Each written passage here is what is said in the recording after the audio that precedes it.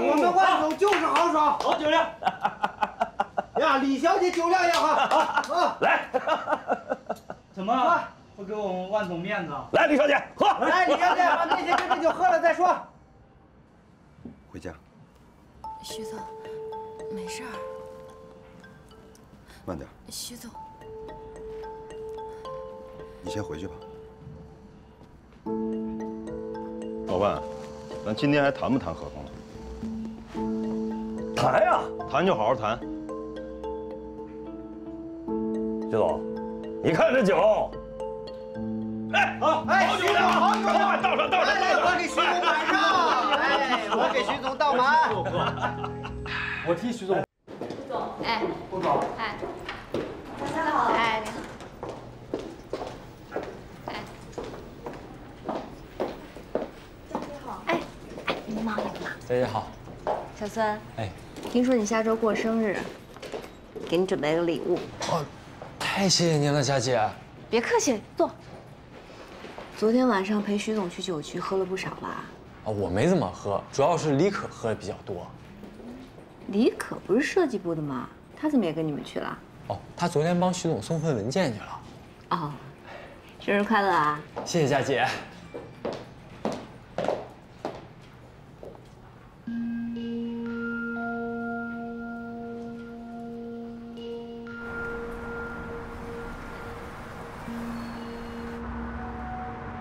姐，今天特意去公司有事吗？万总的单子到了谈判最关键的时候。最近大家加班都挺辛苦的，我今天去公司就是去慰问一下昨天去酒局的人。姐，咱这关系，我肯定是向着您的。我知道。其实你这个工作，是我跟欢山身边最亲近的人了。当初用你呢，也不完全是因为小琴的关系。主要是因为你是个聪明的孩子。昨天那种话，我不应该问你，会让你为难。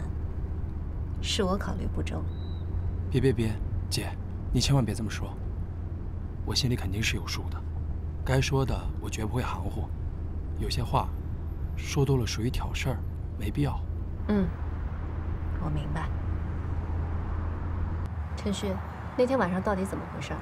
本来那天晚上没有李可的，好像是他自个儿跑去的，还帮徐总挡了不少酒，喝了还不少。说替你不值啊！你说咱们那么好的设计，都是他自己不懂，就知道还价。咱们要是再退步，我都替你觉得委屈。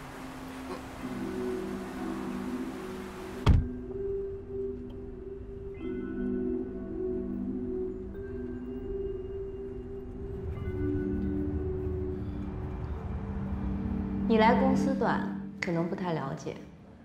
这家公司是我做全职太太之前陪徐总一块儿创立的。在我创业之前，我在外企待过2年，见过一些女孩，并不太注重自己的专业能力，而是把心思花在领导身上，特别是男领导，研究他们的喜好，把获得他们的好感当作嘉奖。我倒不认为这些女孩有多大野心，或者说也没有多少能力，真能溅起什么水花。无非就是想利用性别优势，获得更多的偏爱和照顾，工作上偷偷懒，升职比同期更快。可是毕竟在职场上，选择用这种方式的女孩，她们也是要付出代价的。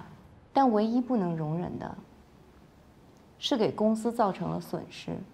佳姐，您是不是对我有什么误会？徐总好脾气，全公司都知道。我还奇了怪呢，怎么就到了要跟客户动手的程度？受的是谁的鼓舞？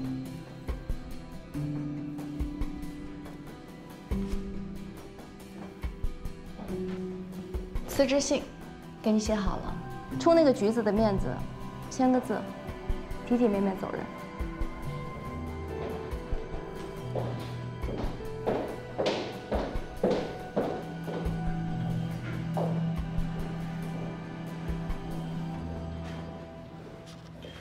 没有这个必要吧？非要到开除的程度？那你冷静地想一想，你跟老万动手的时候，李可是不是在旁边情绪煽动？开除李可，图的是个安心。毕竟一个喜欢煽风点火的员工在公司，对于烟花公司来说，很可能是致命的。昨天晚上我们也商量好了，不跟老万合作是我们共同的决定。可是毕竟现在我们赌上了全部身家，抵押给银行，我不能再冒任何一点风险了。你说这些道理我都懂，会不会有点小题大做了？我已经让财务多给他结了2个月的工资，还写了封推荐信，说他是自愿离职。这些已经是我们能做到最好的了。毕竟公司的账户上已经快没钱了。